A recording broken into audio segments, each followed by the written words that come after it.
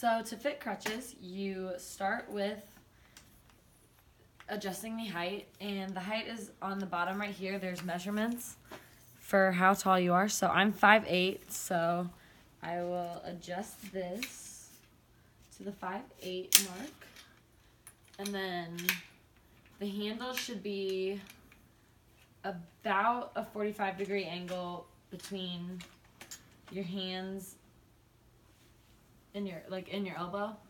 And so to walk, the crutches will kind of replace your bad leg. So if my bad leg is my right leg, I'll use this to step with my right and then go with my left. And you want to kind of keep the crutches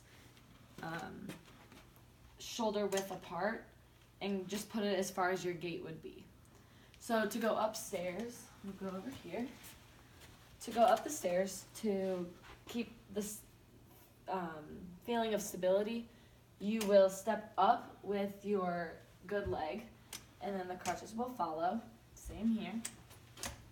And then to go down the stairs, the crutches will go down first, followed by your good leg, just like that.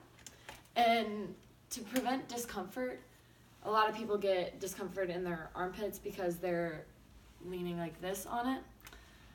But to prevent that from happening, you put most of the weight in your arms.